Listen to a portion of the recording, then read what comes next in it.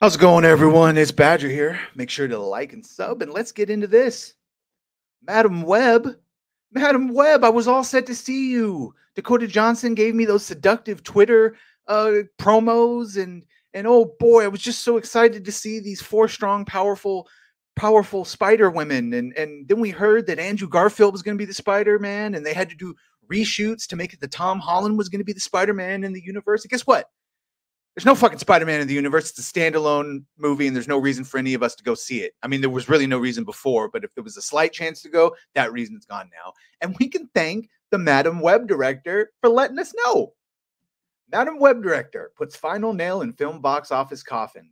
Confirms Spider-Man takes place in a standalone world. And by the way, yeah, I'm aware, multiverse. You could just say multiverse. Eddie from Venom ended up in the MCU for a couple seconds before he ported back in. So sure. She can be in her own in the multiverse and she'll still stand up. I'm saying is you don't say that out loud before the movie comes out. You leave a hint that you might see something actually Spider-Man. In confirming that the film will have little to offer audiences outside of those with a specific affinity for the web slinger's female allies, and we know who you are, or a morbid curiosity towards the fact that it actually went to the Clone Saga storyline for inspiration, Madam Web director S.J. Clarkson has revealed that rather than taking place in Sony's Spider-Man Without a Spider-Man cinematic universe, the Dakota Johnson-led spinoff instead exists in its own standalone world. So they're doing the Batman, they're doing the Elseworld. We're on our own little thing. Clarkson confirmed this production fumble during a January 19th interview given to Entertainment Weekly. And again, it's a fumble because the only reason people are even going to see this and the only reason it was made to begin with was because it's connected to Spider-Man. When you say you're going to remove those connections by having it in a solo universe, a bunch of people just suddenly don't give a shit when they barely gave a shit before. Speaking to her decision to take a more grounded approach, I hate when they say grounded now because it's not, approach to Cassandra Webb's silver screen debut rather than the more fantastical and bombastic one seen in most other Hollywood superhero fare. The director explained that she did so in service of what she saw as the psychological, cerebral nature of the titular heroine's powers. Bitch, you made Final Fantasy. Not to sound too wanky about it, but it's about what's going on in Cassie's head and her grappling with that, detailed Clarkson. Throwing in a spot of her native British slang. Is she going insane? Is she real? She's battling with that within herself and trying to understand. Yeah, that's the Madam Web that I know.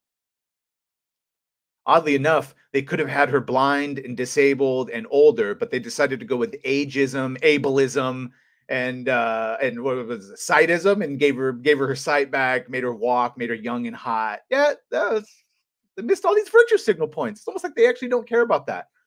In light of the supposed desire to keep the film from getting too in the sky with its plot, I think they mean entertaining. The Marvel's Jessica Jones and Marvel's Defenders director, oh, Jesus. Well, that explains it.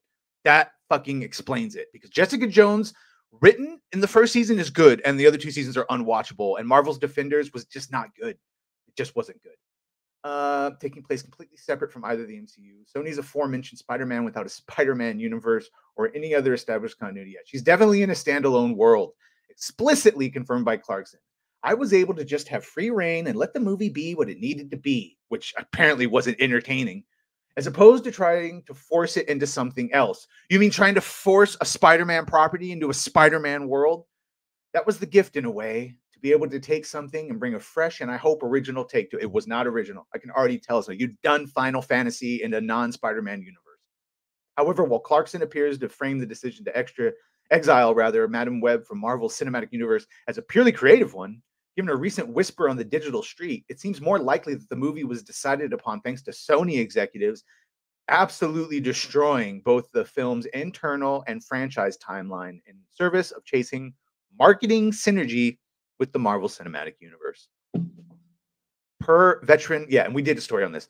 Per veteran Hollywood industry reporter and the eponymous Jeff Snyder thought for some reason that the Andrew Garfield was going to be Spider-Man in that world. Not that he was going to be in the movie, but like maybe this is for the sequels or whatever. He had it, but for whatever reason, Andrew Garfield was supposed to be the Spider-Man in that world. To this end, Snyder alleged that the film They did a bunch of reshoots to line up or remove, so it lined up with Holland, and now it looks like it's just not going to line up with anything because its own world. So that's what the reshoots are for, like to address whether it's costumes or style or any flip flow. Yeah, yeah.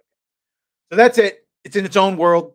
No connections to any Spider-Man, be it the MCU or Andrew Garfield, and no reason to see this movie unless you really got a good one for Dakota Johnson, and just go watch the 50 Shades of Grey.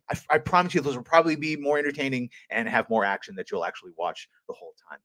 Let me know what you think of this in the comments. Please like, share, and subscribe. If you've done that, thank you. If you're going to do that, thank you.